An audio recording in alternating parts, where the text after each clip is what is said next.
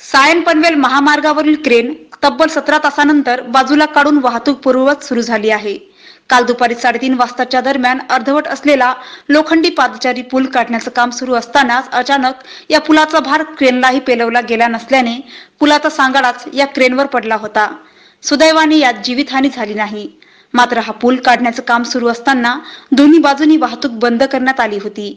वाशीहून मुंबईकडे येणाऱ्या वाहनांच्या लांबच लांब रांगा लागल्याने तब्बल 17 तास वाहतूक संथ गतीने सुरू होती। त्यामुळे नागरिकांना प्रचंड त्रास सहन करावा लागला।